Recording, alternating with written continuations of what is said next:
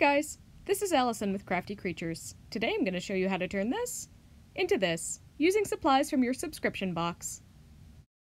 We're going to start our drawing by making 3 hills, one in the foreground, one in the middle ground, and a tall one in the background. Mix blue and a bit of black paint together and fill in the sky.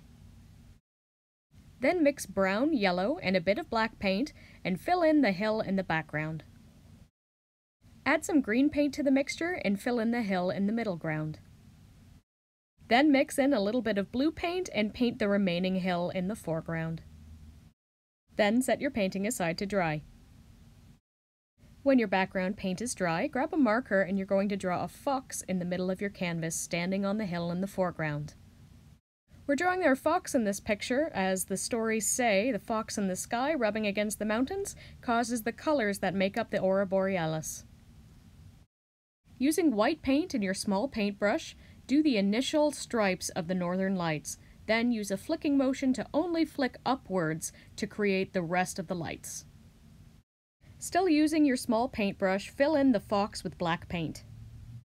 Next we're going to paint a tree off to the side of our canvas. Start with one vertical stripe, and then some lines that come off the side that dangle down a little bit and give it some leaves on each side. Repeat this for the other side as well to flesh out your tree. Next, use your small paintbrush and some white paint and very carefully add some highlights to your tree, your fox, and the mountains, and then set your painting aside to dry. With all the background paint dry once again, we're going to add some color to all the white spaces. So mix some green paint and some yellow and carefully go over all of the white items. Then take some yellow paint and add some highlights to the northern lights, just to finish it off. And there you have the Northern Lights painting. Thanks for crafting with me today. I'll see you next time.